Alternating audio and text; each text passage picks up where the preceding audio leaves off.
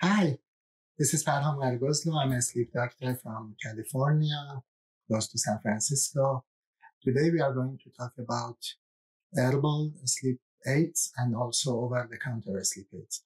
There has been a lot of times that you might want something for tonight, you don't have access to doctor, or the situation might be not so hard or so complex that you want to see a doctor, but you want something to help you sleep. There has been a lot of different medications that used. Today we talk about the most common ones. There are some over-the-counter medication that you can use, and there are also herbal medications that you can use. I have experience with both, personal experience and on patients. It is true that sometimes, even as a sleep specialist, I have to consider using over-the-counters because that might be the best option with the least side effect. Or even sometimes I have recommended herbal medications. You have seen different things on the market like Z-Coil or Tylenol PM or Brem Fresh. Or a lot of medications are on the market. First, we want to talk about melatonin. Melatonin is really highly used recently in the last 5-6 years. I keep getting more and more questions about it. Melatonin is a chemical that is natural to your body. Your body uses melatonin to regulate cycles of sleep. However, with certain strategies that we can use melatonin, it can bring sleep to you.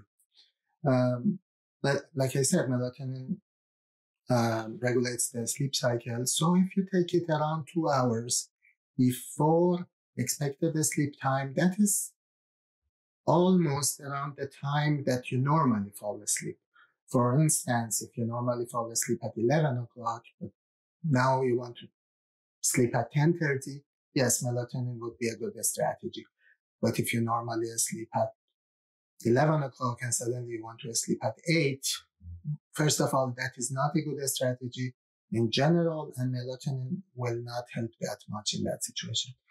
In any rate, if you are a good candidate to use melatonin, there are 2 conditions that I always remind patients be cognizant about. One is you have to not take too much melatonin because it overrides the system. The second condition is that you want to take the melatonin around 90 to 120 minutes before usual and expected sleep time, plus or minus 30 minutes. Like I said, 90 to 120 minutes. And that way, if you use the low dose, which is 3 milligram, 5 milligram, I normally don't recommend 10 milligram, but in the market, there's 15, 30, and things like that. That could help some of the people. On higher doses, melatonin does have a very mild hypnotic effect. That means it makes you sleepy, but it dysregulates your sleep-wake cycle. So you're not going to be a happy camper at that time. Different forms of the medication does not make any difference, in my opinion. Also, as I said, melatonin is not a good medication for everybody. Another issue that actually is true for every over-the-counter medication is that they are not FDA regulated.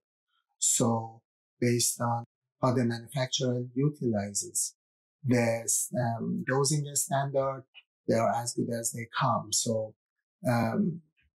some of the manufacturers came together and put a regulatory body that is self-regulatory for themselves. That is a good thing, but it still is not as good as FDA coming and regulating you. So they are basically self-regulated, and the dosings might not be exactly correct. And the dosing might not be exactly correct different manufacturers or precise, especially when you get out of America and manufacturers maybe third world countries or other places, we will definitely have more problems with dosing of a medication that is not regulated. Another group of medications are roots and flowers. I have personal experience both with valerian root and with chamomile. Both of them are used both for anxiety and sleep induction. The effects of mild, if you look at the data, every time I used valerian root, for me, the effect was not mild. It was pretty strong and I did fall asleep. For chamomile, the same way. It's used for induction of sleep and also getting a better sleep and to decrease anxiety. Both of these herbals do have a mild to moderate effect on you. Sometimes if you take large doses, the next day you will be still sleepy. That's something that you might not want. A reminder about this kind of supplement is that we do know that some herbals have capacity to hurt you. On low doses, chamomile and valerian are not going to hurt you, but you have to be aware that especially I do not recommend taking herbals when you are on other medications because it may interact with metabolization of other medications. So these solutions are for somebody who is not on a lot of other medicines or on that day or on that period of few days does not have to take other medicines. Otherwise, I personally don't recommend them. Over-the-counter medications are all based on histamine and antagonism. They're all allergy medications. The most common ones that is used, I would say 90% of the time, are either diphenhydramine or doxylamine. Doxylamine is marketed as Unisom and Good Sense, also a sleep aid. And diphenhydramine has been used by itself, like Benadryl, or has been used in other combinations like Tylenol PM or Advil PM. There was some controversy about the effect of it and is it really effective or not. At least for a good portion of the patients, it is effective. You might be somebody that that diphenhydramine doesn't have a good sleepiness side effect on you because it's really a side effect that we are using as an effect here.